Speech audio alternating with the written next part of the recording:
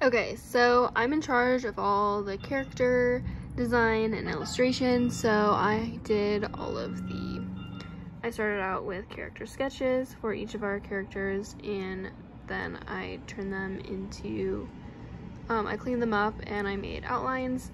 I did all of these on my iPad with my stylus in Procreate, and then after I outlined those, I brought it into Illustrator and I used the pen tool to vectorize all of the character designs, which I then exported them as SVGs so Charlize could turn these designs into 3D models, which will then be printed as the actual pins.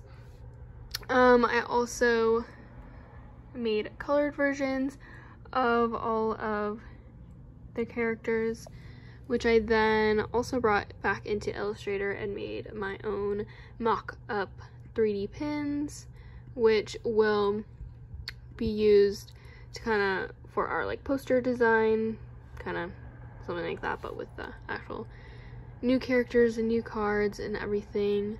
I'm also in charge of putting the enamel in the pins once we get those all printed and ready to go.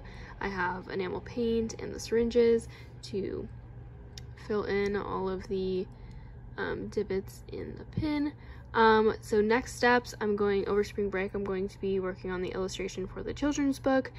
These are just some mood board kind of like ideas. These are not my illustrations, but just kind of for like character style and art style.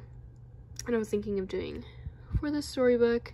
And then also something fun that I put together was just a display idea for showcase.